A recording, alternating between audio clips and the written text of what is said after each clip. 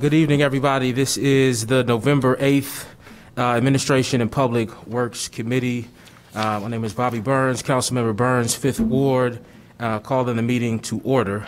And I do believe we have a quorum, but we have one member that is attending virtually, so we'll do a roll call to begin this evening. Thank you. Councilmember Kelly. Here.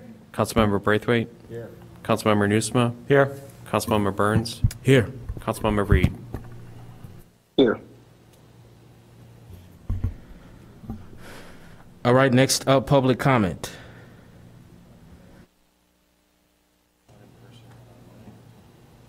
Let's start with, we have one person that is here to speak. So Joshua Huppert, here to speak on agenda item A22. Thank you, Joshua. Good afternoon. Yeah, I'm Joshua Huppert. I live at 2630 Crawford Avenue. I'm here to comment on item A22, which is about parking regulations that affect pedestrians and bicyclists' safety. This is a big deal to me, and I want to explain why, so you don't just think I'm weird. But one reason it's important to me is that around 20 years ago, my wife was seriously injured in an accident that was, she was riding her bicycle to work in a place where you're allowed to ride on the sidewalk, and the sidewalk was illegally obstructed. And so she rode out into the street, and when she did that, some guy who had been sitting in the driver's seat of a truck opened his door right as she was about to ride by. So she hit the door, and then she hit the pavement, and ambulance came, and eventually she had major surgery, but it's 20 years later, she still has problems from that accident. And it was completely preventable. There was a law against obstructing the sidewalk, but it was never enforced. I also happen to live on a block where if I want to walk from my house to the corner, a pretty big percentage of the time, I can't do that on the sidewalk because vehicles park on the sidewalk. Years ago, I called the police about that, and they said, well, it's a sidewalk in front of a business, so we're not going to do anything about it. I also, I know the city of Evanston has been making a lot of efforts to get people, make it better, easier to walk or ride a bike instead of driving a car everywhere. And I think that's a great idea, partly because of climate and health and everything else. But personally, I would like to ride a bike and walk, but I almost always drive because it just seems too dangerous to ride a bike. I live near Central Street. The bike lane on Central is almost always blocked at some point. Sidewalks are blocked. People park cars on a crosswalk. I often see at Central and Prairie, the delivery trucks, they park in the crosswalk or like 2 feet from it. So if I'm driving west on Central Street, I get to Central and Prairie, I can't tell whether a pedestrian wants to cross or not because there's a truck parked between where the pedestrian would be and where I am. I'm not that shy, so I made some calls, and I eventually spoke to Michael Rivera in the parking department, and he said he agrees with me completely. If a car is parked on the sidewalk, it should get a ticket, and if it's in the crosswalk, it should get a ticket. But that's not what was happening, and I think, even though he wants that to happen, there's a long tradition of the parking enforcement officers, and I see this all the time. I saw it last Wednesday. It was street cleaning day, and they're driving around writing tickets for street cleaning. But then the same person who writes a ticket went right past a landscaping truck that had a trailer attached that was completely blocking the sidewalk and halfway blocking the intersection, I think on purpose they were blocking the intersection because the people were busy blowing the leaves into the middle of the intersection into piles. And the street cleaning, the enforcement guy, he writes tickets for street cleaning, goes right past the landscaping truck. And it seems like landscapers are exempt from all parking laws in effect. All delivery trucks are exempt. All contractors are exempt. The only people that get tickets are citizens of Evanston who drive passenger cars. If I block the crosswalk, I probably get a ticket. But these out-of-town trucks, they don't get a ticket. So I've talked to Mr. Rivera, and he's... So we only have I'm going to let you wrap up, but a few more moments if you can bring your comments to a conclusion. But thank you. I looked at the law, and I noticed, first of all, there's no law against parking in a bicycle lane in the existing law. There's no law against it. There is a law that says you can't double park in a bike lane, but you can't double park anywhere. So I see trucks all the time parked in the bike lane, and they're not double parked. There's no law against that. The fine for parking the sidewalk is $50, which is less than $75 for street cleaning. But parking on the sidewalk is more dangerous, and it's never legal. So, street cleaning, anybody could forget that it's street cleaning day and leave their car there, because most of the time you're allowed to park there. But you're never allowed to park on the sidewalk, so there's no reason to do it. As far as the proposal that's up here today, I wish it were a lot better. It really, in my opinion, I think there are some mistakes. It doesn't do much. I would like to see something much better. I don't think it does any harm, and maybe it's a start. But I don't know if this committee can improve it or has to go back to staff. But I would like to see a law against parking in the bike lane, and I'd like to see serious fines for parking on the sidewalk or the crosswalk. All right. Okay, thank you. Thank you.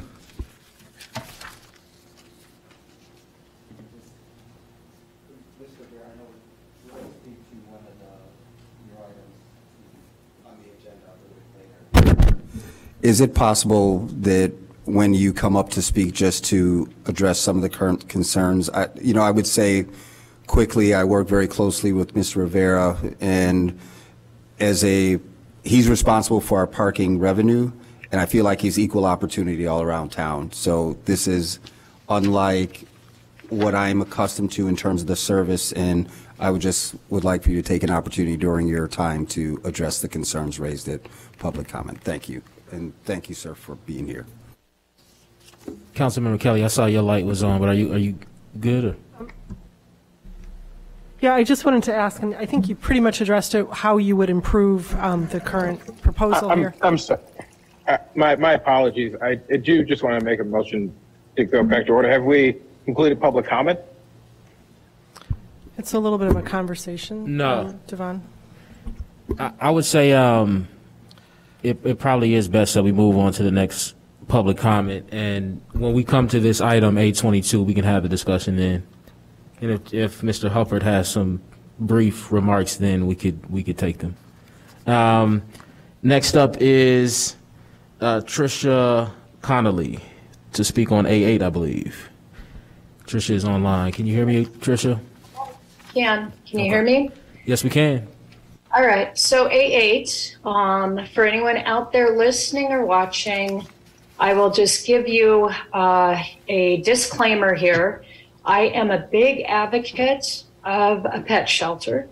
I am honored. I am glad we have one here in Evanston, and I've got my pet from that shelter, as probably at least 80% of people who own pets in Evanston have done. That being said, this is really a case of where we're spending money and what makes good moral sense. It is amazing and outrageous to me that we are looking at spending $800,000 to do studies and to get architects involved on something that the city council has not even voted in favor of yet. In a continuum of our city budget and the way we recklessly spend money, of course we spend the money, but here's a situation where we don't even commit to doing right for people. We have people sheltered that, there's no plan for their future. but yet this is something that we feel that we can just come to the table with, and this is a real need.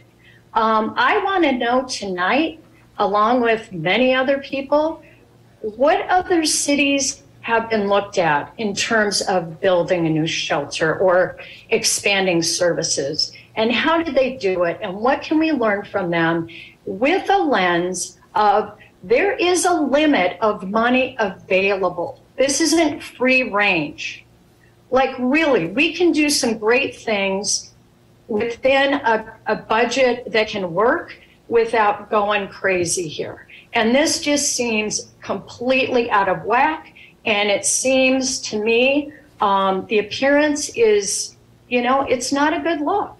This isn't about having a prioritized budget to help people and animals for that matter. We can do both, but we have to be really, really careful about the funds. I know you're going to talk about it tonight at City Council. Like, where's the money coming from?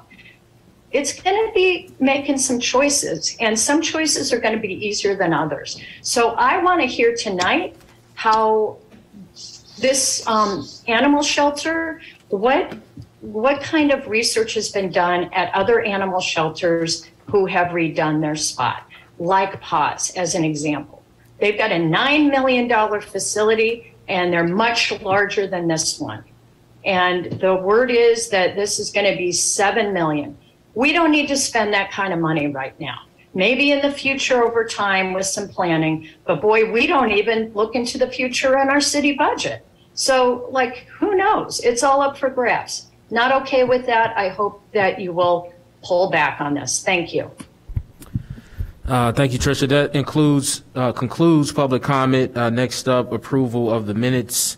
Can someone make a motion to approve October 11th, 2021? I'll make that motion to approve the minutes of our last meeting, October 11th, 2021. Second. All right. Any changes? All right. Councilmember Braithwaite. Aye. Councilmember Nusma. Aye. Councilmember Burns. Aye. Councilmember Reed. Aye. Councilmember Kelly. Aye. Oop. Next up, consent calendar. I am removing A3, A8, A10 off the consent calendar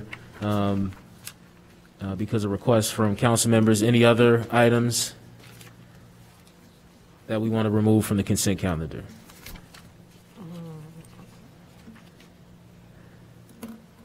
Okay, seeing none, can someone move the consent calendar, everything except for item A3, A8, Is A10? A22 off? I'm sorry. It's off. Oh, it is. I apologize. So, It's not part of consent. All right, can somebody move? yeah, I'll move item Thank you. A1, approval of the BMO Harris Amazon credit card activity in the dollar amount of $19,205.31. Item A2, approval of the City of Evanston payroll bills list and credit card activity from October 11th through October 24th in the amount of $2,806,037.52 in the bills list for November 9th in the amount of $3,337,437.23. Credit card activity ending August 26th in the amount of $253,786.99. Then next, A4, approval of contracts with Alexander Chemical Corporation, Polydyne Incorporated, Karis Corporation, and Univar Solutions USA Incorporated for the 2022 water treatment chemicals. This is bid 21-32. Total amount of $853,133.22. Item A5, approval of service agreement for upgrades to 5 elevators at the Maple Avenue Garage with Otis Elevator Company. This is in the amount of $199,875. Item A6, Approval of building automation service renewal agreement for the HVAC systems for 2022 through 2024 with Schneider Electric in the amount of $39,006 for 2022, $40,176 for 2023, and $41,382 for 2024. Item A7 is the approval of elevator service agreement renewal with Otis Elevator Company for the Civic Center, Service Center, Maple Avenue, and Church Street parking garages for 2022 through 2024. What's the total dollar amount there? Is it $60,000? No, that's just 60, 60, and 60 for each of those entities, total of $180,000. Item A8 is off consent. Item A9, approval of contract with We go equipment. back to item A7. Sure. I was trying to find it in the packet and I missed it, so if you can remove that, I'd appreciate it. Removing A, A7. Mr. Chair? Yep, Got it's that? removed. Okay, A7, A8 is off. So A9, it remains on consent agenda, approval of contract with Equipment Management Company for the purchase of 2 sets of extrication equipment.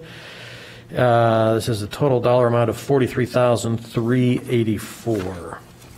A10 is off consent. A11, approval of a contract with Water Resources Incorporated for fiscal years 2021 and 2022 water meter purchases, not to exceed the amount of $149,875.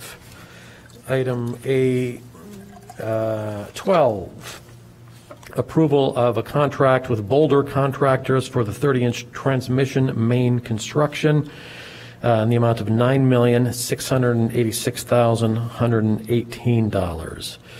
Item A13, approval of a contract with Alfred Benish and Company for construction engineering services associated with the 30-inch transmission main rehabilitation project. This is RFP 17-06 in the amount of $747,392. Item A14, approval of contract with Benchmark Construction Company Incorporated for large diameter sewer rehabilitation on Greenleaf Street. This is bid 21-35 in the amount of $1,188,060. Item A15, approval of amendment number 1 to the contract with Wiss Janney Elsner Associates Incorporated for parking garage structural assessment. This is RFP 20-19 in the amount of $115,600. Item A16, this is Resolution 114-R-21, authorizing the mayor to sign a local public agency agreement with the Illinois Department of Transportation for federal participation for the Green Bay Road Corridor Improvement Project Phase 2 engineering. Funding for this project will be from the Capital Improvement Fund, 2021 general obligation bonds in the amount of $203,860, and from the Surface Transportation Grant in the amount of $286,120. Item A17, Resolution 115-R-21, authorizing the city manager to sign a local public agency engineering services agreement with Kimley Horn for the Green Bay Road Corridor Improvement Project Phase 2 engineering. That contract is in the amount of $489,980. Item A18, approval of increase in purchase order 2021-336 by $25,000 for the tennis program at Chandler Newberger Community Center. Item A19, Resolution 121-R-21, authorizing the city manager to enter into a 9-month renewal lease agreement for studio space at the Noyes Cultural Arts Center with Evanston Children's Choir. Item A20, Resolution 119-R-21, authorizing the city manager to enter into 12-month lease agreements for studio spaces at the Noyes Cultural Arts Center. And item A21, which is Resolution 122-R-21, authorizing the city manager to execute an amendment to the grant agreement dated April 16th, 2021, between Cook County Department of Animal and Rabies Control, Evanston Animal Shelter Association, and the City of Evanston. Thus endeth the consent agenda. All right, consent agenda has been moved. Is there a second? Second. All right, can we get a vote? Councilmember Nusma? Aye. Councilmember Burns? Aye. Councilmember Reed? Aye. Councilmember Kelly? Aye. Councilmember Braithwaite? Aye. Okay, so that leaves us with A3. Can someone make a motion for approval of A3, please? So moved. Is there a second? I will second for the purposes of discussion. All right, and just so the audience at home is on the same page, this is approval of parking garage rate amendments. We are open for discussion. Who would like to speak? Who removed this? Was this? Okay, Councilmember Nusma. Thank you, Mr. Chair. First question is this is coming to us for action. Have we seen this for introduction already? I know we discussed it. No, this is just regular business. This is not an ordinance. Okay, so we don't need 2 readings of this. Okay. Mike, would you mind just kind of highlighting the proposal, and then we can discuss from there? Sure.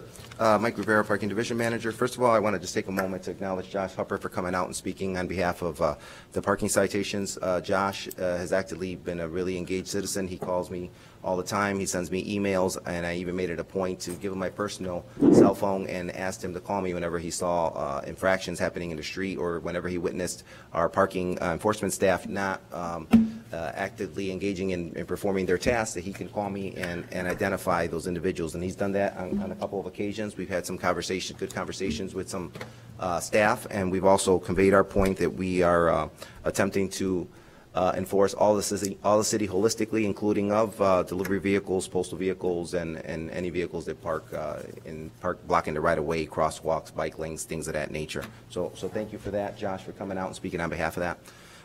With regards to item A3,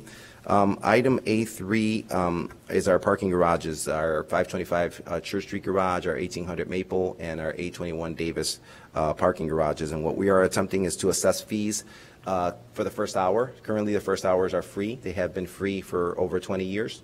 And Sundays are also as well free. So what we're attempting to do is assess fees to the parking garages in an effort to bolster the parking services goals for CARP, for EV chargers, for sustainability, for our intent to lower parking rates on other portions of city streets throughout Evanston, as we later on will speak to items A22 and 23, I believe. So this is our way to assess fees to the garage that hasn't been done in years before. Currently, as you're hearing today, we have items A5 coming before you. That's elevator contracts. Currently on the agenda today, there's approximately $240,000 worth of elevator contracts. We just performed another elevator obsolescence at the 821 garage about 3 months prior, and that was $40,000. So the point that I'm trying to make is that our facilities, while they look new, they're not brand new. One is 20 years of age, one is 15, and the other one is 37 years of age. So as we continue to identify deficiencies in the garages, we need to have monies to also be able to make those repairs to the facilities. So the proposal is to eliminate the first hour free Monday through Saturday and eliminate free parking on Sunday. That would be correct. And there's 2 options. So we laid an option before you that would eliminate the first hour, and Sundays, and the council would have the option to assess $1 for that, for any time frame between 0 and 59 minutes. or we have the option to allow 30 minutes free, continued 30 minutes free, and then between 31 and 59 would be a $1 assessment. So I'm sure we can all anticipate the the objections to taking something away that residents are used to paying no dollars for. Sure. I would respond to that by saying it's only $1. Nonetheless, I'm sensitive to concerns, especially coming out of the pandemic, that we need to we need to do everything we can to support the local businesses downtown. So I think I'm personally leaning towards the half-hour free option. Sure. Either option would work for us because we haven't had an assessment for so many years. So we can capture some revenues that we can reinvest into the parking services assets. This is, when I say assets, I don't only mean the parking garages, but I mean surface parking lots, the parking meter system, and things of that nature. So it's all one system that we're working towards being productive. In the EV chargers that we're talking about, do we need additional revenue to pay for those, or? Well, that's part of the plan. So our intent is to capture some of these revenues that we're going to be receiving from the assessment of the 1 hour and the Sundays and reinvest those monies back into our infrastructure. So we're looking to bolster EV chargers at the Maple Garage. We want to go from 2 to 4. At our Sherman Garage, we want to go from 6 to 10. At our Church Garage, we don't offer any EV charging at all. So we want to launch there with 4 because the community's been asking for it. An EV charger, approximate cost for one dual port EV charger is $7,000. And then we have to have it installed either with in-house staff or we have to contract to have that installed. We have to take on the monthly utility fees, and then we have to take on the monthly cloud service and any incidentals that come up due to vandalism or just maintenance deficiencies. Yeah. So we're paying for the EV, the regular EV chargers, but Correct. the Tesla supercharger that's going in, that doesn't cost the city anything. Tesla Supercharger is zero contribution on behalf of the city of Evanston, and that'll be located at the 1800 Maple parking garage, and that'll be the first Tesla supercharging station in all of Evanston. How much is that worth That's approximately? worth $350,000. They're doing excavation behind the garage as we speak. They're laying new conduits. They're coordinating with ComEd. ComEd is installing a new transformer, and the utility service just for operating the EV chargers is a 2,000 amp service, which is very large. Yeah, so that costs some money. In the Sunday free parking, what was the original reason for offering Sunday free? I couldn't tell you. That was before his It's been time. so long. It's been in place time. over 20 years. I Yeah. couldn't tell you. I think the whole intent was to help the business. The thing is, we don't have a correlation on how we correlate the parking and the businesses. We're not cross-referencing data of sales tax and parking. I don't have access to data, to sales tax data. We don't have, every business doesn't have a validation system. People cannot pay for parking at the business, right, as they're checking out with their wares. So we don't have a way to correlate that people actually parking in the parking garages are actually going out and buying items in the community.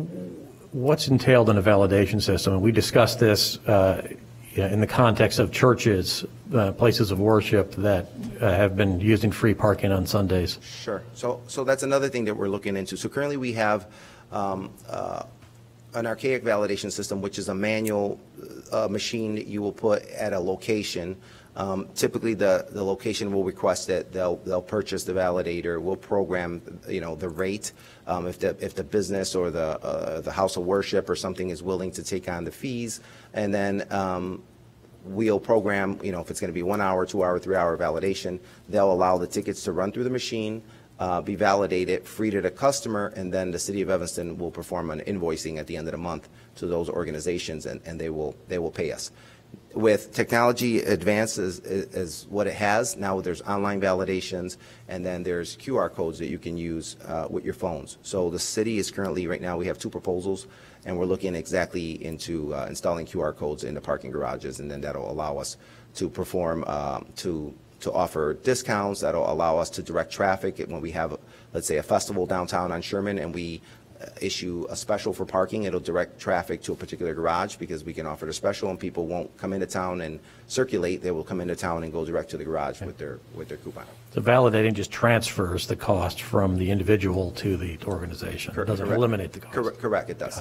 It does. Okay. Well, it depends on the negotiation on behalf of the city, right? If the city wants to enter into negotiations with certain businesses or new businesses coming coming online. I mean, like, we have the new movie theater complex that's proposed for 1700 Maple.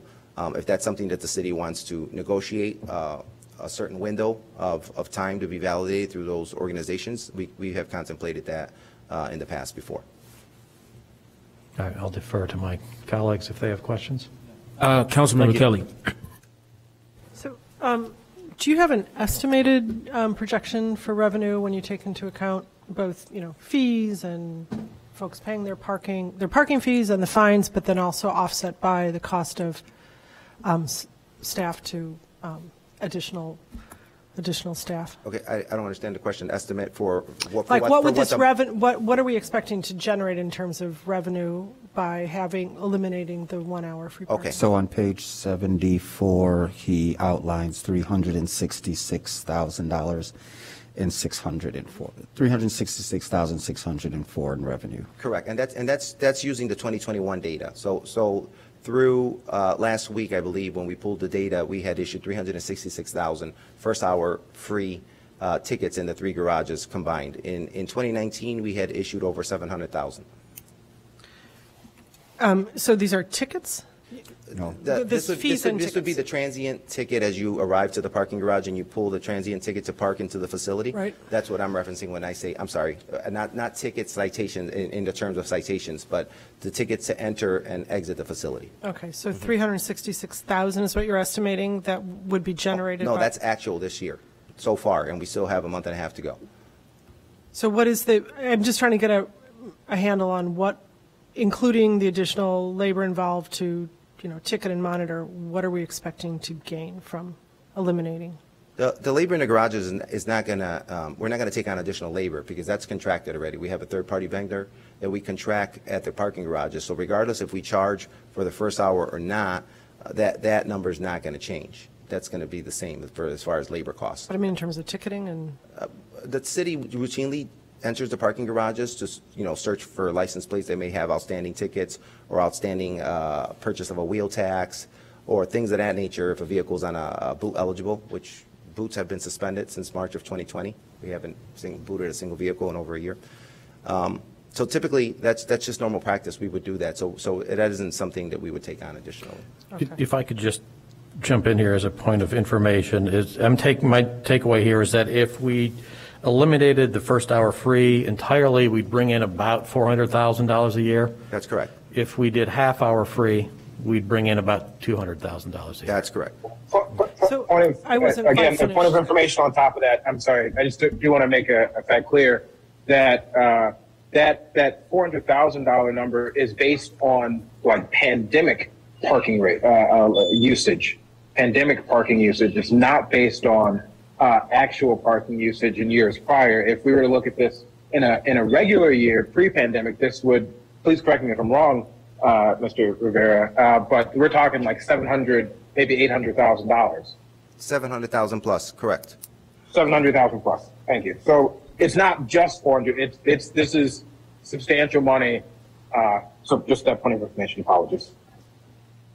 Councilmember Kelly, if you could, do you have any other questions, comments? Yeah, I do feel it's important. I mean, our downtown is still suffering tremendously and doesn't look so hot still, and it's so important right now. I think that cross-referencing that you mentioned, as well as, the correlations, we really do need to do those studies in terms of revenue. I know plenty of people that go to Wilmette because they can just pull up and park. I know myself, I'll pull up and park, say I'll put in my number and I forget. I mean, so all these things, not only in terms of to really understand how much revenue we're actually generating. I think it's really vital right now that we do know those numbers, but I think we also have to take into consideration quality of living. So I think both those things have to be taken into consideration and weighed against that number that we're getting here. I think that's really, really important. If we want to see our downtown start to thrive, we really do want to remove any obstacles. Sure, thank you. And just so that you're aware, our current numbers in the 3 parking garages through today is our current revenue is 3.170. Our total expenses are $2 million.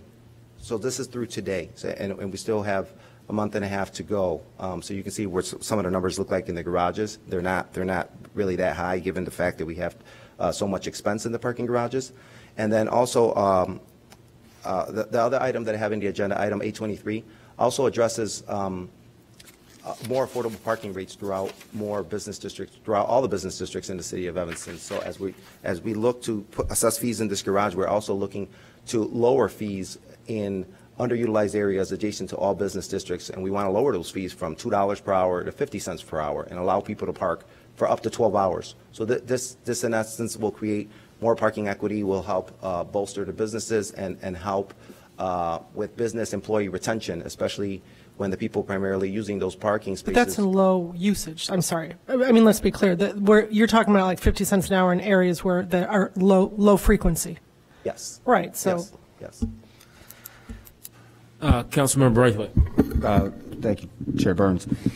And so, Councilmember Kelly, I'm so glad you brought that up because I hear the same thing often making comparisons, our downtown Evanston to downtown Wilmette, right?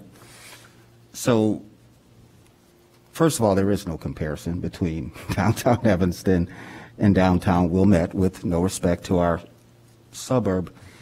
But then I also want to point out something that, and thank you for including this in the packet that we've all had a chance to read. So if you pay for street parking, which I'll speak for myself, not going on council or the town, like I'm going to take a spot on the street before I go to the parking garage. That's just a normal behavioral pattern.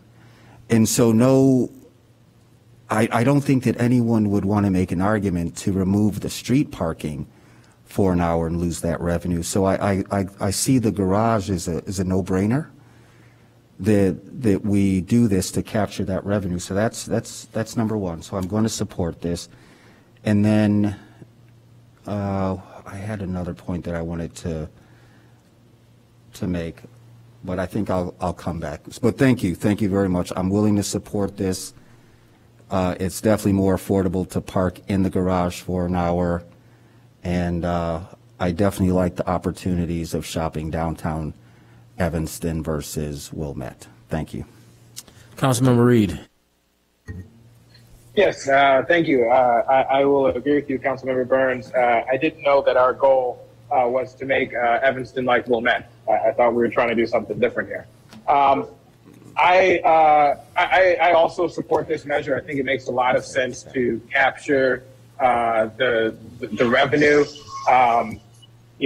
As we said, I really, particularly when this is coupled with the proposal to lower parking rates in other areas of the city, particularly, again, correct me if I'm incorrect, Mr. Rivera, but one of those areas is some of those areas are in my ward, where we could certainly use, and they're all across the city, where we could certainly use some relief. If we lower the parking rates in those areas, yes, they're underutilized, but they may become more utilized with those lower parking rates. And so that's why I'm excited that this proposal allows for that equity.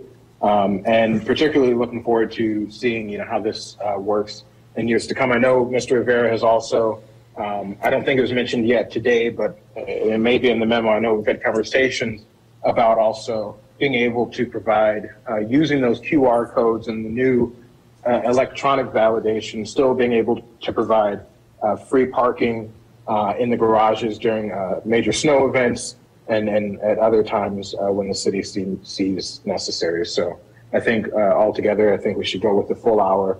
How great it would be for us to take some of this revenue and invest it into making our downtown more desirable and doing some placemaking and even making the garages more desirable. I think Alderman Braithwaite's point that, he and I think many other folks, this has been expressed to me by residents, folks choose to park on the street rather than in garages because garages sometimes feel quite often uninviting. They're kind of like dark gray caves. It's really exciting to see that we can invest some of these funds in making our garages more inviting. I love the idea that we're going to invest in the green infrastructure, having those Tesla charging stations. And I think it's just not Tesla, it's other EV vehicles as well, but having those charging stations, I wish there was a way that we could measure the impact. I mean, certainly we'll know, how many folks use it, but I'd love to see how many new folks are bringing to town, with these charging stations, as there aren't, they're not universally available, particularly the supercharger. So thank you, Mr. Rivera. I support this. Before I go to Councilmember Kelly for a second time, a business owner downtown reached out, and I'd like to quickly read a portion of her email, Manager Rivera, just so you can respond to it. So the business owner said, when I navigated through approval meetings last year for my business with Design and Project Review Board, Plan Commission, Zoning Board of Appeals, and ultimately the City Council, it was paramount and strongly encouraged by city staff that I provide a comprehensive parking plan for my business. Per Michael Rivera's recommendations, we accounted for the 1 hour complimentary parking in the Maple Avenue garage as an integral component of our plan, which was analyzed thoroughly by every committee. This complimentary parking removes a hurdle for current and potential customers of my business, as well as a number of other businesses within Church Street Plaza. I know the business owner references some committees that you may not sit on, but do you have any response to that? Or if you don't, if someone, maybe our city manager, she's here, but this business owner referenced the committee process. Can you highlight the question? I was listening. So the business owner said it was paramount and strongly encouraged by city staff that I provide a comprehensive parking plan for my business. Per Michael Rivera's recommendations, we accounted for the 1 hour complimentary parking in the Maple Avenue garage as an integral component of our plan, which was analyzed thoroughly by every committee. And the committee she referenced earlier, it was Design and Project Review Board, Plan Commission, and Zoning Board. I see Johanna here. I don't know if you want to speak to it. And maybe it just doesn't apply, but she referenced committees, city committees. She referenced that she was advised to do something, so I just wanted a quick. I'm sorry, can you tell me which business this is? Yeah. Good evening, Johanna Knight, Community Development Director. Yeah. So we generally, so I'm the chair of the Design and Project Review Committee, which is a staff committee of different departments that review development, and generally questions surround issues of where your employees are going to park. Right. We don't want employees parking in front of businesses. So to my knowledge, we've never required anybody to provide a comprehensive parking plan for their business. We usually ask cursory questions such as, where are your employees going to park? And I suspect that particular business probably said, we will put parking in the parking garage, or our landlord is going to, that they've made some accommodation, and certainly a 1 hour free parking would not help somebody who's going to be there for more than a few hours. In terms of their, if I recall, I believe that there was some pickup and drop off discussions for pets that on that stretch of Clark there, but I don't remember we required any kind of comprehensive parking. And then on top of that, when they do zoning approvals, they have to go through a zoning analysis which makes sure that they have enough of parking, which is often accommodated through parking garages.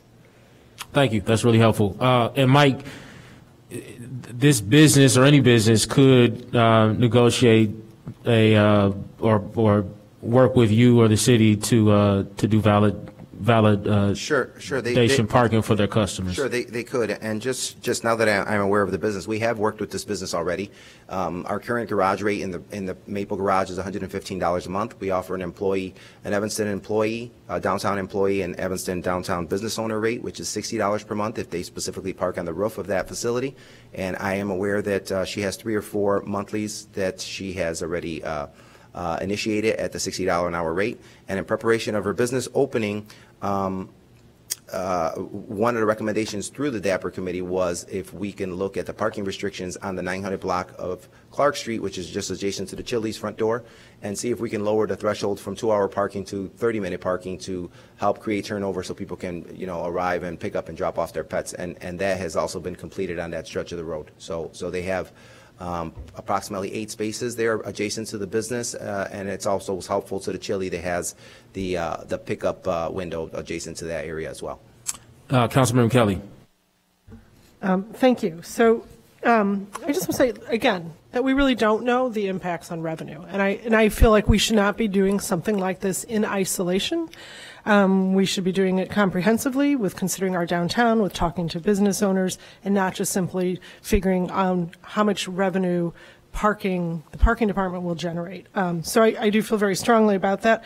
And with regard to my comment about Wilmette, being a ward on the north end, I was referencing many residents who go to Wilmette to shop because it's easy to just pull in, stop at the hardware store, run in, come out. And so that's what my reference was. However, it behooves us to look at other cities in all aspects. We should always be looking, comparing, and contrasting what we're doing with Wilmette, with Skokie, with Chicago. We should be doing this. This is what we do to get for our residents. We absolutely should be doing this. So there's no shame in making references to other surrounding cities to talk about what they're doing, whether it's working or not. That is our obligation as stewards of our budget and our cities. So again, I'm concerned about the full impact of this, and so without greater study on this with regard to revenue and to bringing our local business owners into this discussion for their full input, I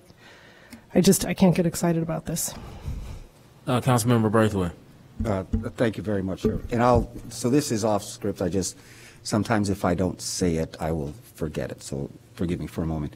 So we all know that Church Street Plaza was recently sold, and the owner has some very aggressive ideas and opportunities with new businesses. So I see everything working out fine with a parking garage. One of the things that I'm hoping to do is to schedule a time to meet with you. You mentioned the area around Chili's. It just happens to be in order. I'm starting to hear more and more from our businesses, particularly the restaurants, where the takeout model is working for their businesses. So I think you've mentioned this along the way. If you could just touch on what your vision is for downtown Evanston for those restaurants, or maybe make a comment right now. Sure. What do they do if they want to put a curbside pickup like a Chili's and other restaurants around the downtown area? So typically our loading zones in the city of Evanston are not business specific. So typically they're initiated by a business if they have a lot of traffic, and they'll present that to the parking services department, and we'll evaluate the block and see what the composition of businesses are in the block, and then we'll determine if they can all benefit from a strategically placed load zone, right? And we will do that. Something that myself and staff have been discussing is, due to the COVID pandemic, more and more businesses started doing the curbside pickup, and it became an essential part of their businesses. So we have been talking about contemplating and bringing to AP&W and City Council is a paid load zone. So we would allow businesses to apply for a business-specific load zone. It would be in the same metered areas that currently a parking meter would exist, but instead of it being a 2-hour limit or a 12-hour limit, it would be a 15-minute limit or perhaps a 30-minute limit, and then individuals utilizing those spaces to park while picking up food would still be have to pay for that parking, but it would create turnover every 15 minutes, every 30 minutes, and people would have space for their clients to pick up and drop off food. Also, with regards to comparable analysis to other cities, we are in the midst of a parking study that we launched on September 27th with WGI. I have also just shared an interview with the parking manager of Anaheim, California, and his name is John No, I believe it was, and they're in the same situation that we are. They have 9 parking garages, approximately 6,000 spaces, and they were offering an hour and 30 minutes free for over 20 years, and they have amassed over $13,000 of deferred maintenance in those facilities. Sure. And their city council just voted within the last 30 days to assess fees to that hour and 30 minutes as well.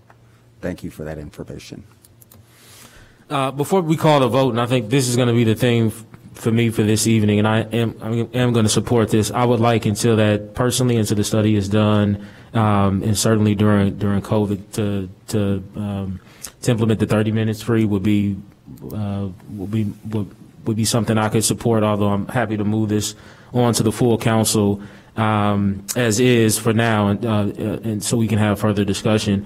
But I do want to say that, and I think I came to realize this even more when I was provided this wonderful opportunity to serve the community as council member, is that, look, vehicles are not cost neutral.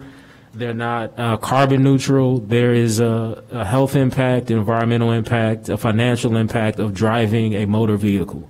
And we're all on the hook, not just the community at large, but everybody up here to generate enough revenue to maintain our garages, our roads, et cetera.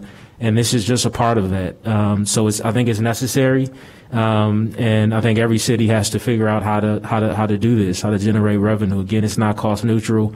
There's other ways to get downtown, and we'll try to keep the costs as low as we can and be thoughtful about it.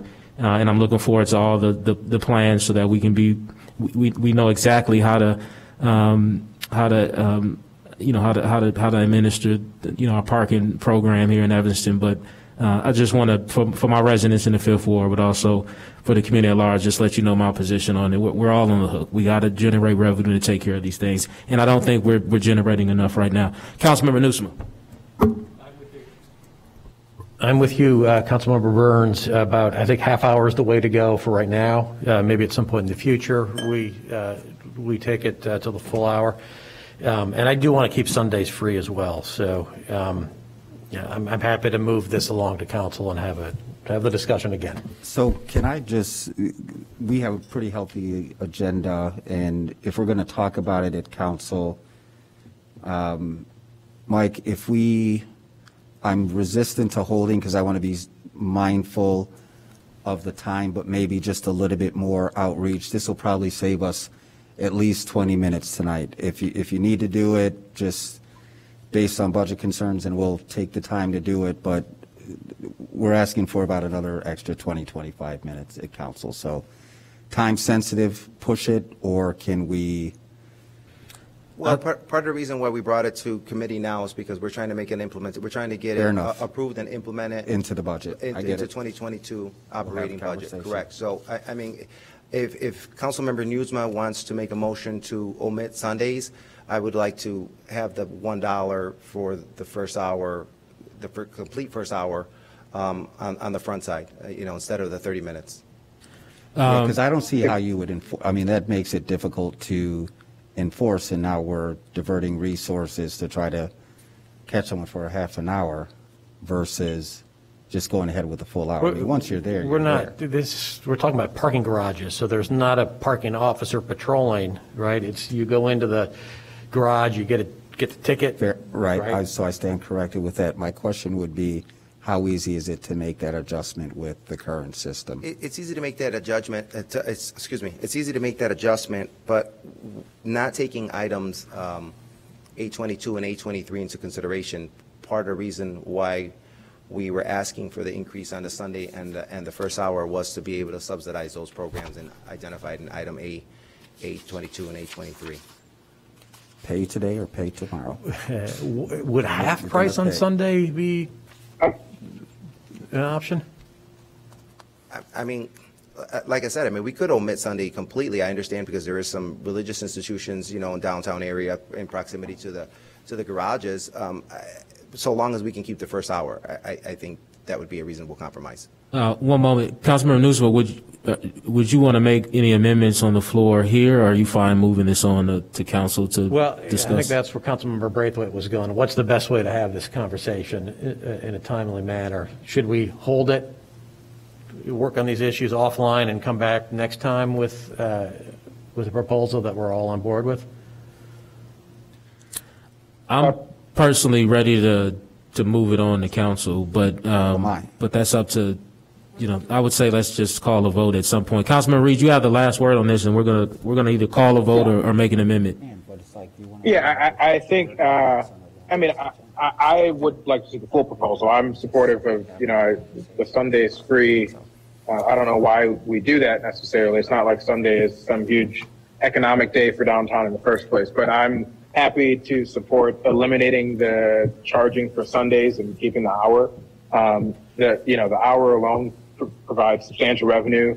I think Councilmember Burns, for the reasons that you almost very eloquently stated there during your explanation for your support of this, I think are the reasons why we need to go the full measure, and particularly coupled with Mr. Rivera's forward-thinking progressive proposal to use this revenue to offset other areas of our city. Our downtown, while it's struggling now during COVID, gets a lot of love and attention from the city council. And We have business districts all across the city, including in my ward, that need the support of the city, and reducing parking rates to provide equity for those areas and offsetting that with our wealthier downtown is the progressive thing to do, particularly when we know that we aren't, it was like everything you said, Councilmember Burns, we aren't fully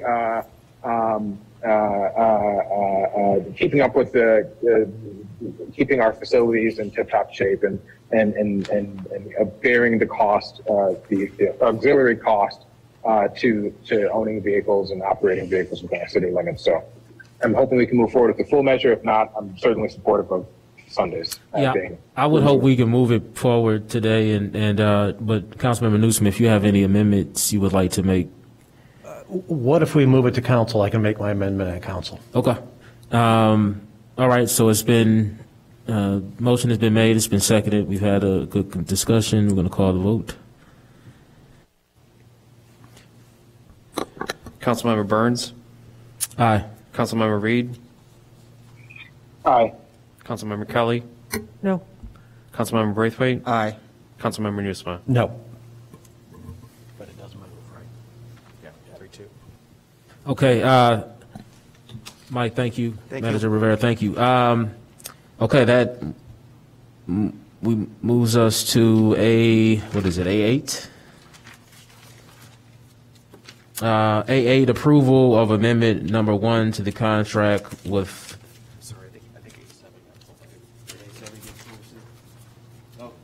Sorry, we are on A7, approval of elevator service agreement renewal with Otis Elevator Company for the Civic Center Service Center, Maple Avenue, and Church Street parking garages for 2022 through 2024. Can someone make the motion for approval? Move for approval. A second? Second.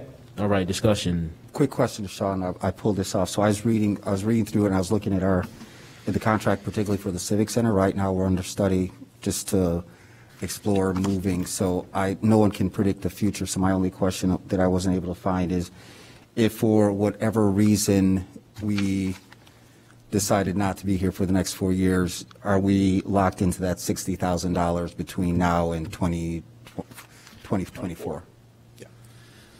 Chair and members of the committee, Sean Cholik, Facilities and Fleet Management. So right now, the 3-year agreement, usually there's some language in there that if we give them enough notice, I'd have to double check and make sure that is included in there. Cool. We've never had to do it with Otis before, but usually there's typically some language in there that will allow us to get out of a contract with sufficient notice. So I can take a look at that and confirm and get back to you if you'd like. Yeah, it's for action, so that's the reason. Yeah, right. And the 3 years I think is probably pretty sufficient for us to make a decision and get out of this building. I think that if we do move out of here, it's going to take a little bit of time to plan, and by that point, I would imagine 3 years would be over. All right. Thank you for looking into it. All right. Luke, you can take it away. Did we have a motion and a second on that already? Okay. Councilmember Reed. Aye. Councilmember Kelly. Aye. Councilmember Braithwaite. Aye. Councilmember Newsma. Aye. Councilmember Burns. Aye.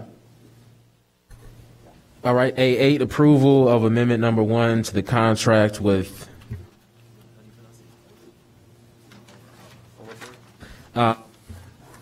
Halliburton and Root for architectural and engineering services for the Evanston Animal Shelter improvements, RFQ 20-53. Can I get a motion? I'll make that motion. Second.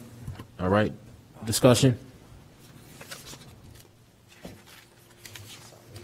Councilmember Kelly. Let's see, just a few questions. Could you explain why there's a cost for zoning approvals? So typically when we solicit a cost proposal from an architect, we define the meetings that they're going to have to attend and do presentations at. In this particular case, there's a zoning overlay district, and so they have to go for zoning approval even though it is a city facility. So what do we need approval for? I mean, so it's already, right, we have an animal shelter. Could you just walk me through a little bit what we need to? So anytime, it essentially, because it's a new building, it operates like a planned unit development because it's in a zoning overlay district, which is a particular classification. Okay. Johanna Neiden can explain this better than I can, probably. Good evening. So that where the animal shelter is located is in a zoning overlay district that requires a planned unit development. We're not entirely sure why that particular area of Evanston on the south side of Oakton has that particular overlay. The recycling center is also in it. But any development, any new construction has to go through a planned development process there. No matter the size? No matter the size. Okay. Okay, thank you. And then can you tell me, is the agreement with them, is it all inclusive of the entire project, including permitting revisions, construction administration, charge order review? Yes, the current agreement is for all of the design and construction services. Okay. And really quickly, just for those at home, at the microphone is Laura Biggs, Engineering and Capital Planning Bureau Chief for the City of Evanston. Councilmember Kelly. Okay, thank you. And the conceptual design is already complete, correct? Yes. Okay, so why is there another fee listed for that here? I'd have to, so let me just clarify. So in architect terms and engineering terms, they sometimes phrase things a little differently. So they've completed what architects refer to as the pre-conceptual design. The conceptual design is where they sort of lay out the building and size all the spaces, and then the detailed design that they'll move into after that, which is preparing the contract documents, will detail all of the things that a contractor needs to know to build the project. So what they've actually completed is called the pre-concept design on this project. Okay. And can you describe what technology design is at 14,400? What that refers to? I can get you more detailed information, but I believe that is concerning things like the data cabling that goes throughout a building to hook up computers, and like in this building, our telephones are operated through data cabling. So it would be that design, laying out all of the communications cabling and technology pieces associated with communications. Because we don't always see that when we're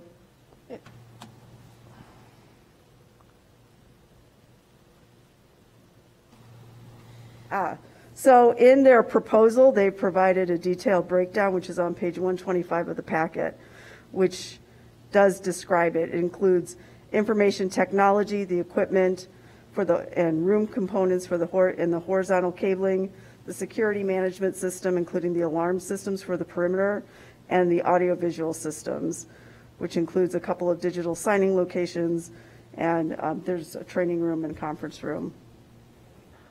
A conference room? So it's a multi-purpose public education training conference room. We'll probably use for mass public vaccination events. It's just a versatile space. Okay, and commissioning is listed in there too. Could you just describe what is commissioning? There's part of the project is to design the HVAC systems, and it has become standard, but is particularly required on LEED certification projects that you have a third party come in and test to make sure the HVAC systems are working properly. This is a common problem in all buildings, that HVAC has become so complicated over the years that it almost always needs adjustment beyond what the initial contractor does in order to get it to work properly. Okay.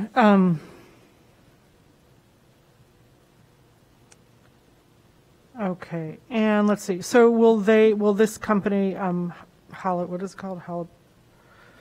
Halliburton Root. And Root, will they be accountable to keeping the design in line with our budget? I mean, what's the? Yes. So it's a partnership. They are accountable for giving us good costing information on the selections that we choose, but the city also is accountable into making sure that we don't choose things that dramatically increase the cost. So when we want to make selections or decisions, then they are accountable for telling us that those things might cause the project to increase. Okay. So I guess I'm still, anyway, it's, still money, 14,000, but it seems like, wouldn't the technology be under the electrical engineering? No, typically it's a different specialty. It may be, but when you break down a project, it's technology, communications technology is broken out differently because it's different equipment than electrical. Electrical tends to be like plugs and switches and circuit breakers and switchgear. Okay, and what's the environmental surveying and reporting? I mean, don't we already have that since we have a animal shelter there already? What is that about? So no, we do not have good records of what the geotech looks like. We've done a limited amount just in preparation for the project, but they will do detailed soil boring. They'll test the soil for any soil that has to be excavated and removed. Is it a hazardous waste? Is it a special waste? And so they will make sure, basically, this is a lot about how your foundation system goes in to avoid building settlement. They have to do a lot of environmental testing and geotech for that. And I'm sorry if I can, so do we know, we're talking about roughly 8,000 square feet? Around 8,500. Around 85, okay. And do we know approximately what the cost per square foot is that we're looking at for this project? So cost per square foot, I issued a budget memo that went in Friday's packet, November 5th, but it can be kind of a challenge because different people include different things in cost per square foot. The building itself, we're using a cost per square foot of $325 per square foot. But when you add in the site improvements to get to the total construction, it comes out to, but you lay it on just the building cost, it's about $465 per square foot.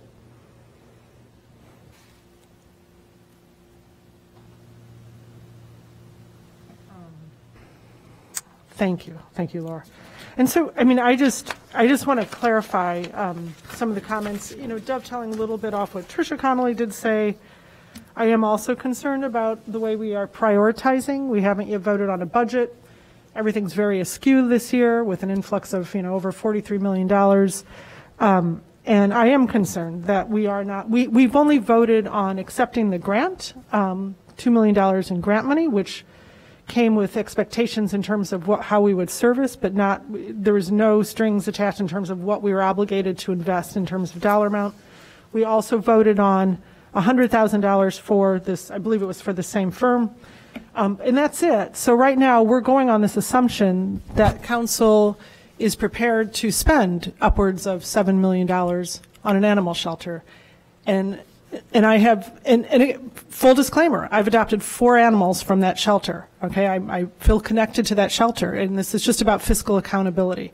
I also would like to know what efforts, I know now the trend is really to spend money in training people to foster, to pay people to learn to foster, and paying people then to foster animals. That's, supposed to be far better for animals. And so, it feels to me too like funds should be going towards that. So I'm a little bit concerned that this seems like a very luxurious, that we're, sort of $7 million animal shelter for the town our size, that we need to be looking at this in terms of all of our priorities and not sort of piecemealing. We spend $7 million here, another $8 million, but really evaluate it against our needs as a city, against our needs for our homeless population, against all our needs. And I'm not saying we don't have needs for the animal shelter. I support the animal shelter.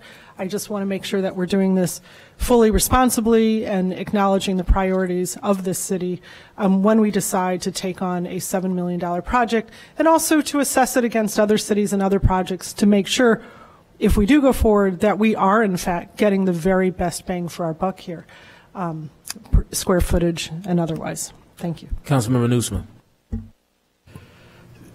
Thanks, Mr. Chair. Laura, one question about the environmental survey, the soil conditions.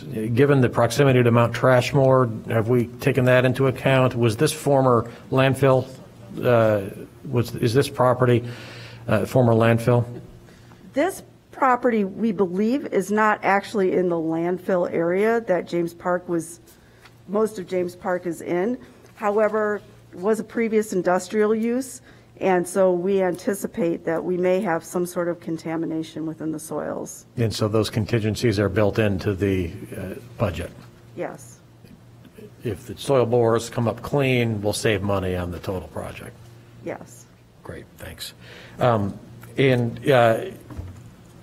relevant to Tricia Connolly's public comment, how does this project compare to similar projects in other communities? So there, in that budget memo that got issued, there's some other similar facilities that the architect has worked on, and they ranged to like $350 to $480 per square foot type of range. And she mentioned PAWS, and I just took a moment to look that up. That was a project where they spent $9 million on a 20,000 square foot build out that was space that was undeveloped within their existing building. So had a foundation, walls, roof, and then they built it out. And so at that rate, it's still like, say, $450 per square foot compared to our $465. But we have to build a building and a parking lot and other exterior improvements. Great, thank you. Real quick to jump in. So that was one of my questions too. So the cost difference is in that we're starting with a foundation. What is the cost difference between that $9 million and what we're spending at $6 million? Is it that we're starting from? So I don't want to mislead you that I know very much about the PAWS expansion at all, because they literally just released press releases that they were doing it, that they'd finished it in the last week, and I just looked it up. But from the article I read, they're in a building that they owned that had extra space that was not finished out, and then they finished it out as an animal medical facility and did some remodeling in their existing spaces. And so I don't know entirely what was involved in their project. I don't even know if the $9 million includes just the construction cost or also includes architects and engineering. It's hard to say, because that's not the kind of information people put in press releases. And then it says that in the memo it lists out the costs for the whole construction of the proposed amount for the construction of the new animal shelter, and then it says with the appropriate scope of work and these approximate costs in mind, staff negotiated amendment number 1, et cetera. So if we knew that it wasn't going to cost $6.3 million or whatever it was $4 million, would that change? Would that potentially lower the cost for engineering in the architectural work that we're? Yes. Okay, because that is I would like to know the difference between the PAWS project, which not only Tricia, but we received an email from Mary about it. That is a big difference. It's a much larger area, and they were able to do those renovations for $9 million, and we're looking at $6.3 million for a much smaller space. As far as I understand, it's 8,500 square foot is what we're looking at. I'm sorry. But well, that's why I said, is that the difference? Say, I just want a definitive answer. On yes. What is the difference between what we're doing here? These projects are not apples to apples. Yeah. They took a building space where they own a building that's unfinished, and they finished it out, and we have to demolish and build a new building while providing animal sheltering services during that same time period.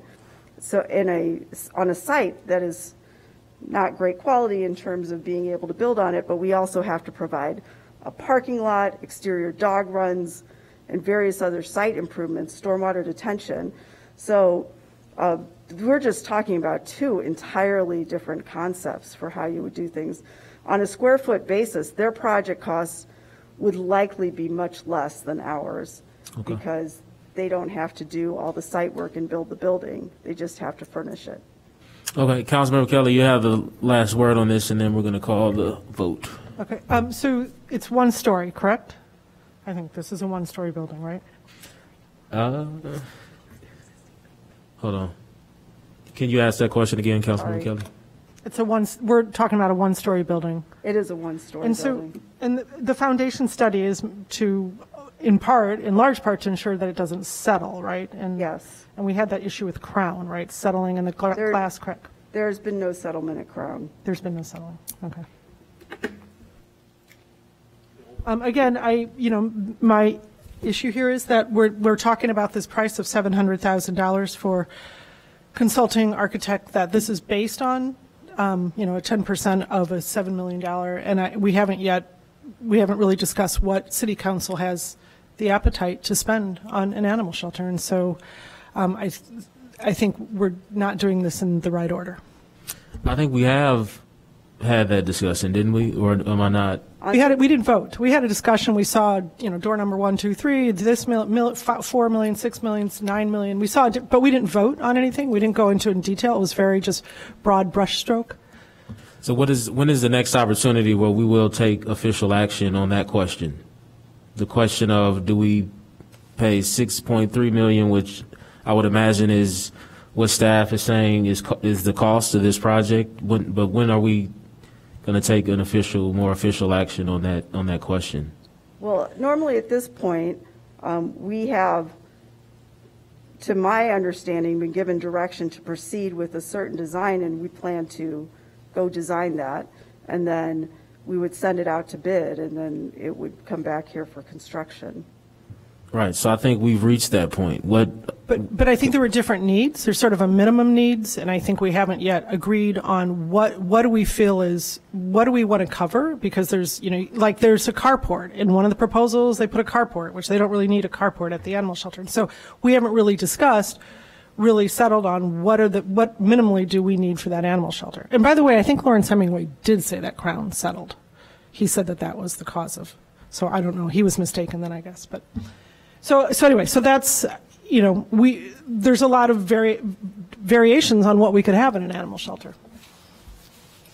Do you think the cost could change significantly to where that would change the cost of engineering and architectural work that we're looking at today? So normally I would say we're probably pretty good at this, but we're in the middle of a global pandemic and we've been seeing all kinds of crazy stuff happen. So take the pandemic factor out, and I think that we are at a pretty good place. If we were to advertise this for bid and it would come back much, much higher, I mean, that's definitely a point at which the City Council would have the opportunity to interject, and it has happened in the past where then we've had to go back and value and engineer buildings and then rebid them, or improvements, not just buildings. There was one instance right when I started the city, which was 14, 15 years ago, where the water plant had an improvement that came in much higher than the budget, and they went back and did some redesign. The redesign's not free, but then rebid it and got a price that was much more in line with the budget. So it does happen. Quickly, Councilmember Kelly.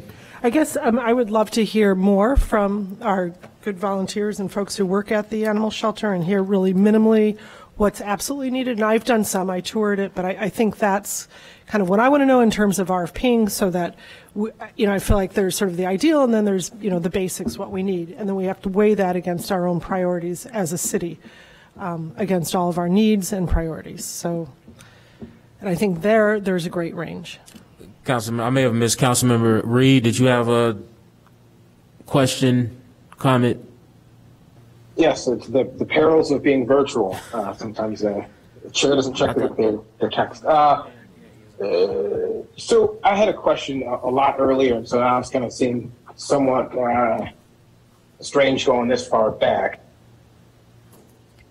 But I'm curious. There's a cost for zoning. I have a few other things, but just really quickly on this one. there's a cost for zoning that was included. What was that cost for going through the zoning process? The project is in an unusual space in a zoning overlay district, so they will have to do additional studies and attend additional meetings and answer questions in order to meet the requirements that are laid down by the zoning overlay district. What is the cost roughly? $14,000. $14,000. I'm wondering. Certainly, we can't or shouldn't do spot zoning, but as a quick kind of fix for this project and kind of looking forward, could we exempt city facilities from having to go through this process? Is that Director Knight heard of? Good evening again. Johanna Knighton, Community Development Director.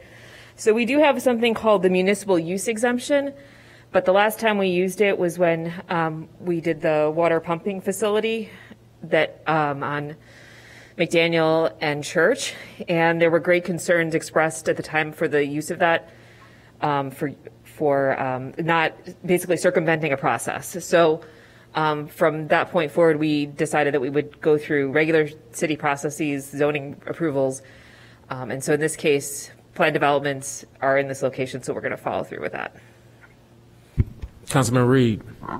Yeah, thank you. I'm just wondering if we could save ourselves, quite a bit of money, but I hear you on that. Okay, and then also to some of the concerns that were raised earlier. I mean,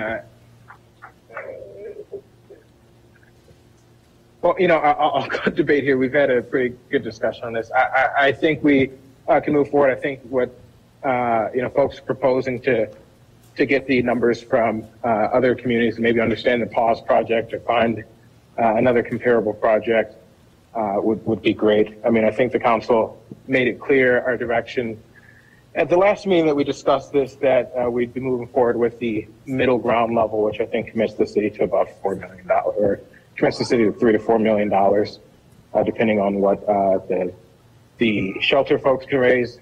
I am curious to see when we're going to get an update on their fundraising.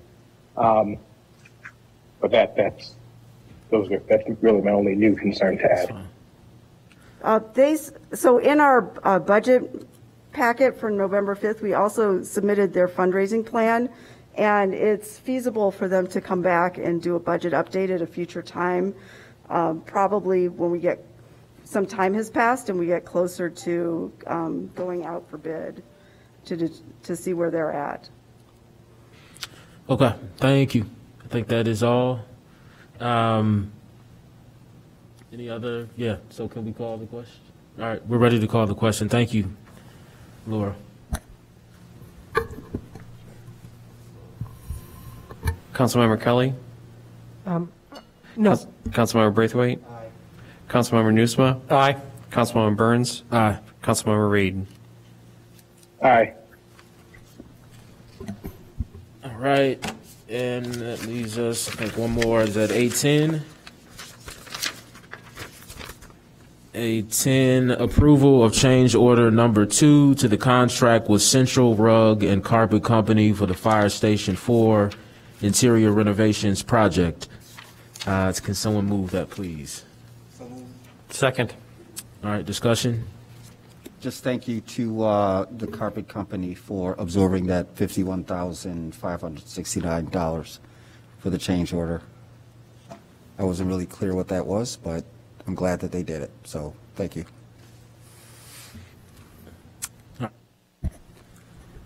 Councilmember Braithwaite? Aye. Councilmember Nusma? Aye. Aye. Councilmember Burns? Aye. Councilmember Reed? Aye. Councilmember Kelly? Aye. We have no other business. So do we have? We got items for consideration. Sorry about that. There it is.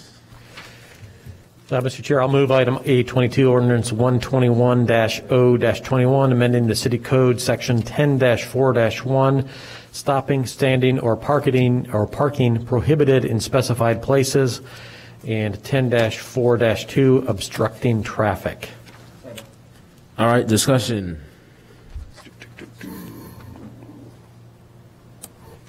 Councilmember Nusma. Mr. Rivera, a quick overview of this one. Sure. Hello, Mike Rivera, Parking Division you will. Manager. So this, we are looking to assess increased fines from $50 and $55 to $75 for certain violations that would be parking within an intersection, within a crosswalk, between a safety zone, adjacent to a curb alongside any street that has excavation, upon a bridge, upon a controlled access highway, in the area between a divided highway, on a parkway, under a fire escape, near a fire hydrant, within 20 feet of a fire station, in front of a public driveway, or any place where official signs prohibit stopping, standing, parking. The fines are currently $55, but should be increased to $75. So basically, we are looking to increase a select under this title, under Title 10-4-1.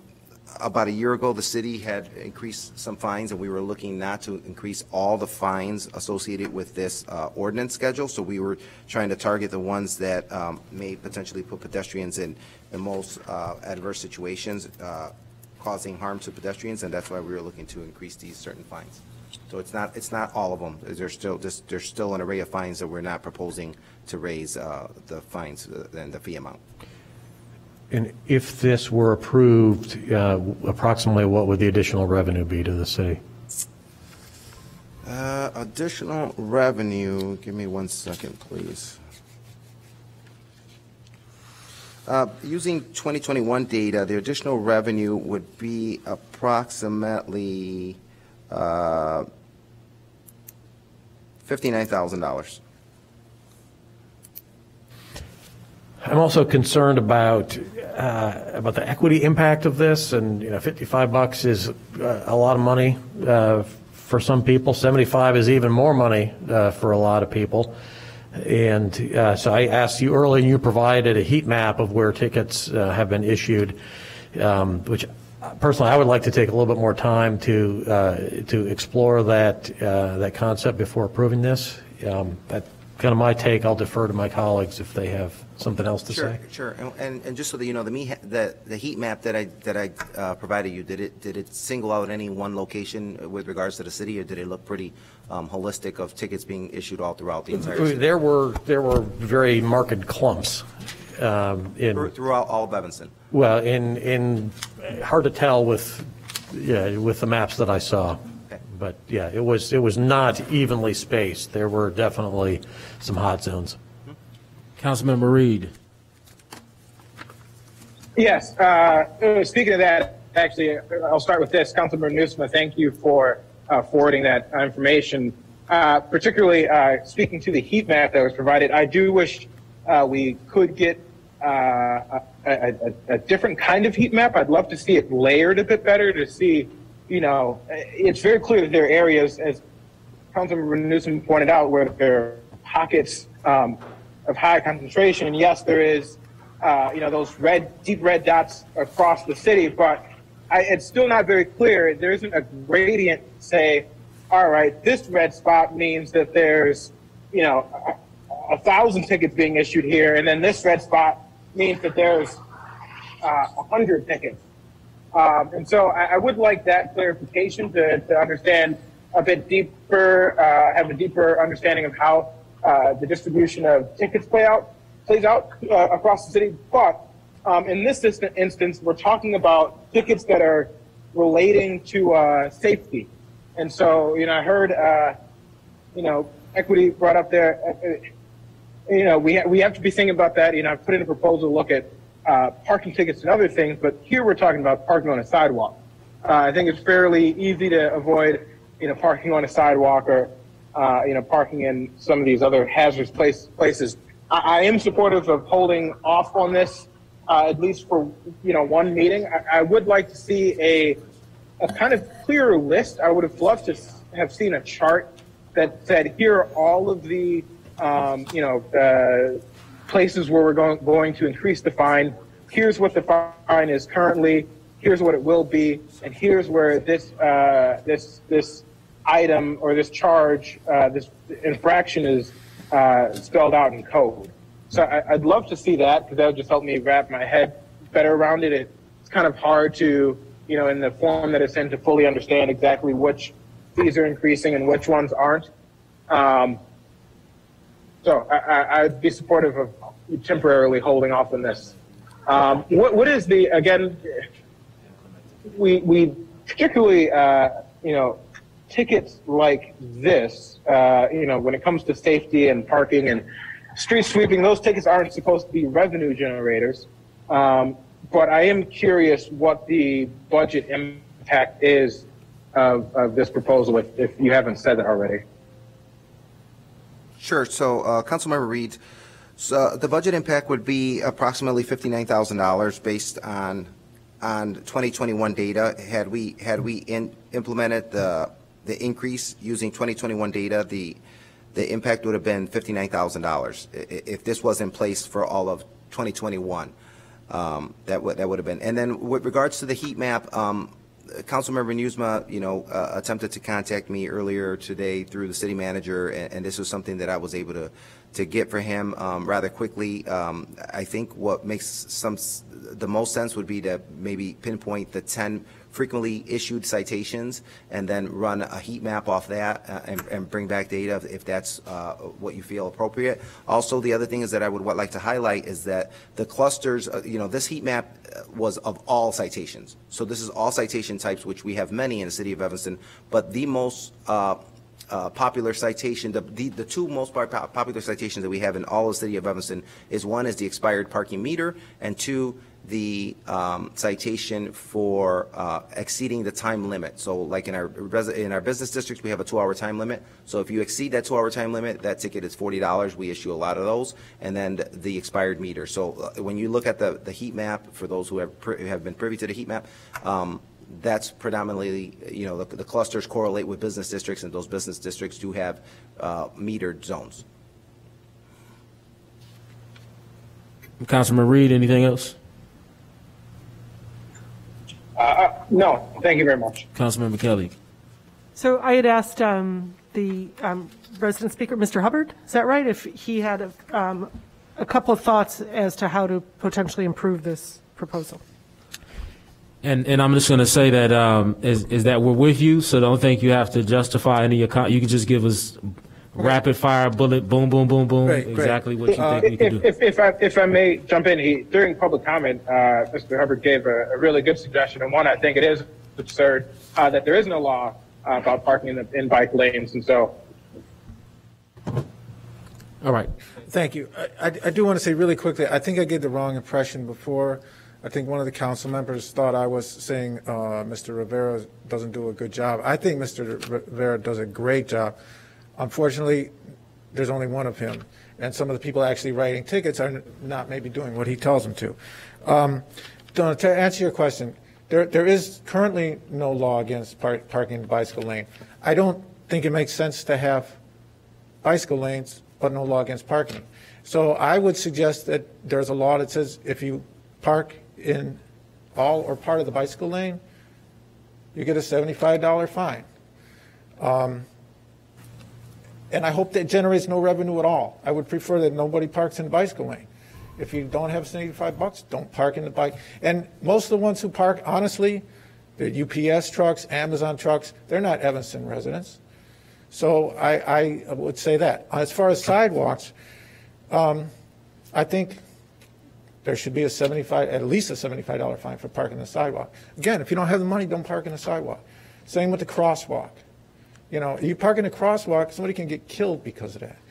$75 is nothing, even compared to the charge for the ambulance to take you to the hospital. Same with parking in the parkway, $75. And I think that's the ones: the sidewalk, the parkway, the crosswalk, and there should be a law against parking in the bike lane. That's what I would suggest. Thank you, Councilmember Newsma. Well, Councilmember Kelly, because if you didn't finish. Right, so yeah. I appreciate that, and I'd be interested to hear if, I would be supportive of amending this to include. Sorry, Mike, I left something out. I'm a little nervous. I read through the proposed ordinance, And I'm pretty sure it does not raise penalties for parking on the sidewalk or the parkway or the crosswalk. Something got left out somewhere. In the current law, all those violations don't have fines specified. And then at the very end of the parking law, there's a clause that says penalties. And it basically has the default penalty for anything not specified is $50. So I think that was supposed to be changed, but it's not in what I see online. Thank you. Councilman Kelly? Yeah. Councilman Newsom. It seems like this one maybe needs a little bit more work, so I'm going to make a motion to hold this. And if I understand correctly, a second, if somebody seconds that, it'll be held until our next meeting. Point of order, motion to hold is not in order in committee because that is a council rule and not a rule of the committees. I was hoping you would clarify that. I mean, and also this is just for introduction, so do we not think that we can sort it out between now and the next meeting? What procedural options do we have? Tabling, I think. Council comments? Tabling is an option. Or, I'm sorry. So we could pass Council. it tonight and then fix it before it comes back. You want to do that? I'd say table it. I mean, and, okay, all right. Same thing. I would like to say that, as Chair Burns just pointed out, I think this is a small enough issue that it can be potentially addressed between introduction and action. But certainly. That would be my recommendation. If everyone's comfortable with that, I'll withdraw my motion. Okay. All right, so the motion has been withdrawn. Can we get I don't see any other lights on, so can we call the question? Councilmember Newsma? Aye. Councilmember Burns? Aye. Councilmember Reed? Aye. Councilmember Kelly? Aye. Councilmember Braithwaite? Okay, and last, A23. Also item for consideration, ordinance. Mr. Chair, just very briefly, if the intent was to leave it in committee, you just passed it for introduction, so it's going to go to council for introduction. So if you want to leave it in committee. I asked that question a few minutes ago, and they said it would come back here for action first. No. Somebody said that. Okay. No. So if it was just for discussion, it would come back to committee. But since it's for introduction, it's going to go to city council for introduction. If you wanted to leave it in committee, then when Councilmember Newsma withdrew his motion, I thought the motion was to actually introduce A22, and that would have taken it off the table for any sort of action. It would just stayed in committee. But I didn't know what the motion was you made because I walked in the room late, so I apologize. So what was the right motion? What was the correct motion to make? If he would have just to leave it in committee, motion to introduce it at all, it would have just stayed in committee. Oh, I see. Okay. Do you want to do we need to do a reconsideration? Reconsider that vote? Move to reconsider. Who wants to make that motion? I'll make that motion.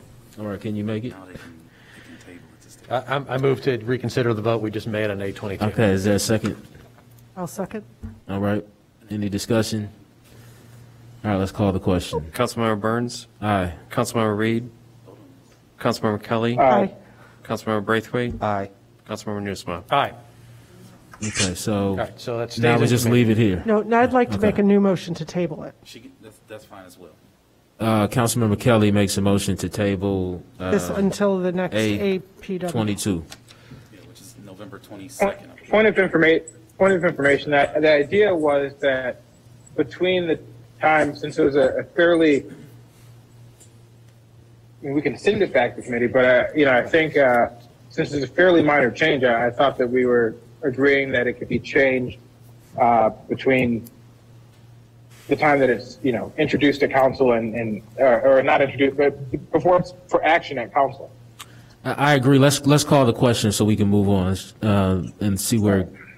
Or, yeah, because their motion is on the floor, so I guess we need a second. So is there a second for Councilmember Kelly's motion? It's to void. The motion, is this is a Okay, it's motion, right, to table it? but Okay. just to understand so that it comes back to APW, so we're not taking up council time, so we work this out here So a table brings it back to APW. I thought you said we just leave it, okay. So if we table it, it brings it back to the next ANPW meeting.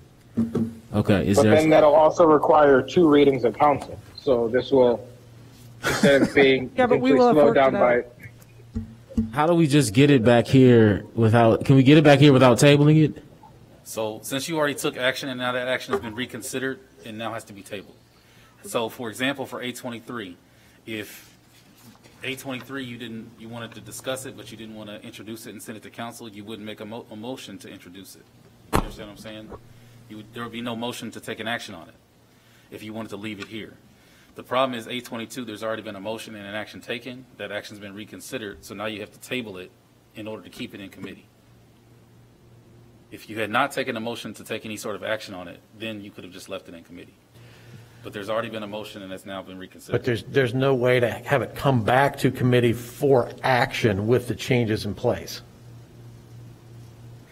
So by moving it, I'm sorry, go ahead, Councilman. I was going to say, by moving it for introduction now, it's going to go to council for introduction and then be in council for introduction and action. So you'll vote on this for introduction. It would go to council tonight for introduction and come back on the 22nd for action. So to Councilmember Reed's point, you could still take that action and anything be worked out between intro and action on the 22nd. But my understanding from listening to you guys is you want to leave it in committee for that to be worked out. To make We sure could just leave it in council as well. We don't have to leave it in committee. It'll be a big discussion. It's just we got a long. I say we get through it faster here, settle it here, and then. I'm fine with I mean, the that. changes will be, we move it on to council. We already communicated the changes that you'd like to see. You can continue to after the meeting, and then it comes back to council, and we can change, and we can vote on it then. Is that fine? Okay. Which is the vote we just. So now we need to reconsider. Which was the original vote. Yeah, that was originally what I was. Yeah, so let's just vote again. Okay, so let's vote again. Reconsider. You can So call you can the, move 822 back. we're in. moving 822 now. So Luke, we are again moving to 822. we're moving, and just real quick, because that was a lot. So for folks at home, we are moving once again 822, amending City Code Section 10-4-1, stopping, standing, or parking prohibited in specified places, and 10-4-2 for obstructing traffic. A few council members have indicated that they will work with staff to make changes in between now and the next city council meeting. We are going to pass this on to council and again communicate those changes in between the next council meeting and then hopefully vote on it at the following council meeting. Luke. Councilmember Reed. Aye. Aye. Councilmember Kelly. Aye. Councilmember Braithwaite. He's good. He said aye. Thumbs up. Aye. Councilmember Nusma. Aye. Councilmember Burns. Aye. 823, ordinance 122-0-21, amending various sections of City Code 10-11-12, parking meter zones. Can someone make the motion? So move. Approval. Second. Is there a second? I think actually I can second things too. I'm gonna start doing it. Discussion.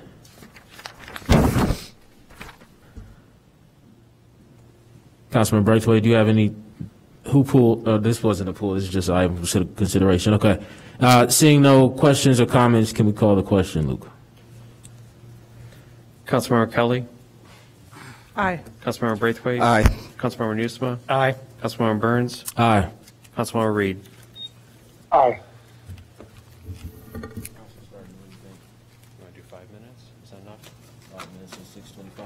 All right. Seeing no other business, the meeting is adjourned.